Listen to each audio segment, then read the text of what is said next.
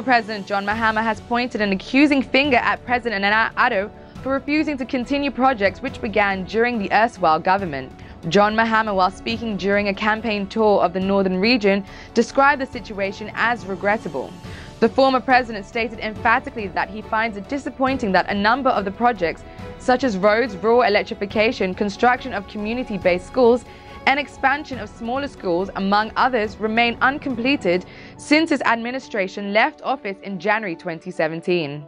John Mahama has therefore cautioned the usage of free SHS by the ruling party as a bait to gain sympathy votes against him and rather focus on developing the country by working on his uncompleted projects. The former president is campaigning to lead his party, the National Democratic Congress, NDC, for the 2020 general elections.